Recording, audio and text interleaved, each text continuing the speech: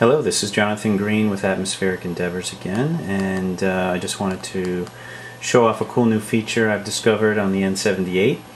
As you can see here, I'm in the File Manager, which is under Applications, Tools, and then File Manager. And you'll note I've got 3 items. Your phone most likely only has 2, but there's phone memory, the memory card, which is the 6 gig card I took out of my tablet, and this third item here, which is actually my iDisk. So when I click on it, it's going to prompt me for a connection.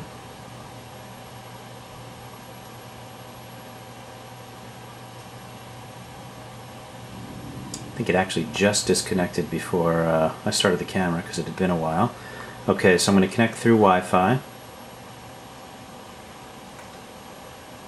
There we go. So now this is the full listing from my Mac account iDisk. I've got everything that I have in my private folder storage here, not just the public folder, but everything.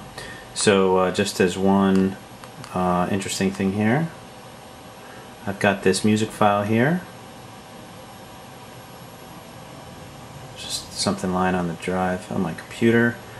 Popped it into .mac. Takes a second.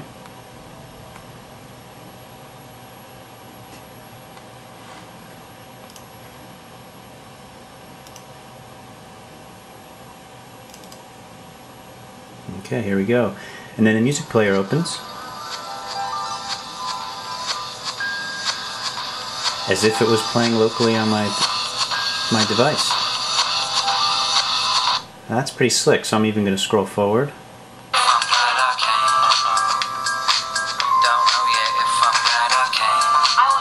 Alright, very slick. So let's get out of here. We can go back into our iDisk folder listing, and I'll show you one other application. You could obviously use this for anything that you wanted, any sort of files, documents, PDFs, you know, whatever. But I've got 2 different media types that I've tested so far, and that's music and also movies. So once this reconnects here,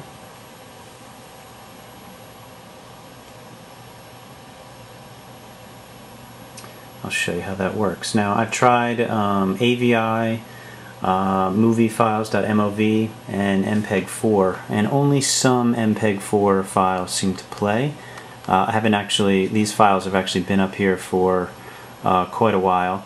In fact, these are, the one I'm going to play is pretty old. This Hannah's my daughter. This was shot almost 3 years ago. Or actually, yeah, about 3 years ago when we first moved into our house, and I actually shot this video with the Nokia N78 and then uploaded it to .mac. But you'll see here, I'm going to open it, and then Real Player will kick in, and we'll be able to actually watch this movie streaming to my phone from my iDisk. Pretty cool. Okay, Real Player's going to play like this.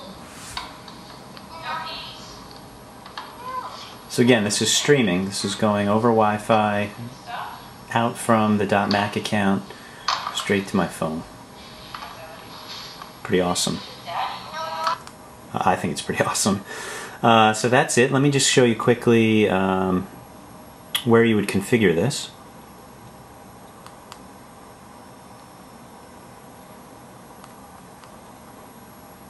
Okay, so when we go into settings, let me just back up here because I used the shortcut. So under settings, you've got general phone connection, and at the bottom here is one for remote drives. Now you can see my iDisk is connected. You could actually send these settings to somebody.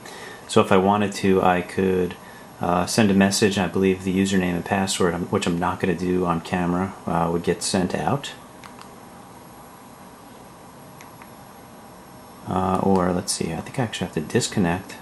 There we go. So now you can see here are our settings. I named it iDisk. The URL is just an HTTP idisk.mac.com and then my username. I've asked it to ask every time, username and password, and that's it. This should work with any WebDAV kind of account that you have, which is what iDisk is. So Fastmail email customers, you get WebDAV as part of your account. And I'm not sure where else you might have WebDAV, but this is a very easy way to set up remote sharing straight to your phone. So I hope that was helpful. This is Jonathan Green with Atmospheric Endeavors. I'll talk to you next time.